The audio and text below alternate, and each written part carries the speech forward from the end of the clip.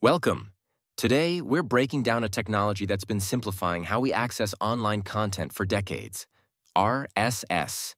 Before we dive into what an RSS feed is, let me share a little bit of its history.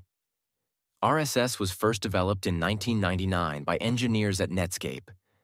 Their goal was simple: to create an easy way for websites to distribute content and for users to access updates from multiple sources in one place. Over time, developers like Dave Weiner and Aaron Swartz contributed to refining RSS into the format we use today. By the mid-2000s, RSS gained widespread popularity as major browsers introduced the now iconic feed icon, making it easier for users to discover and subscribe to feeds. So, what is RSS? RSS is a standardized web feed format that allows users and applications to access updates from websites in a computer-readable format. Think of it as a bridge between websites and users, delivering updates like blog posts, news articles, or podcast episodes directly to you, automatically. Here's how it works.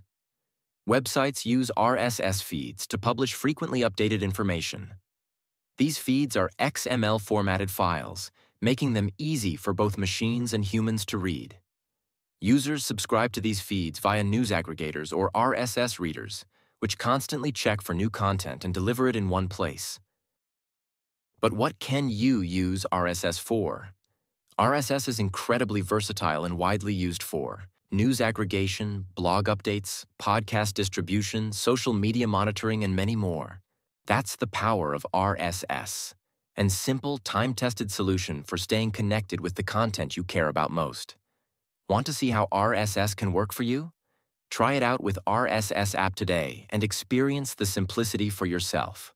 If you found this video helpful, don't forget to like, share, and subscribe.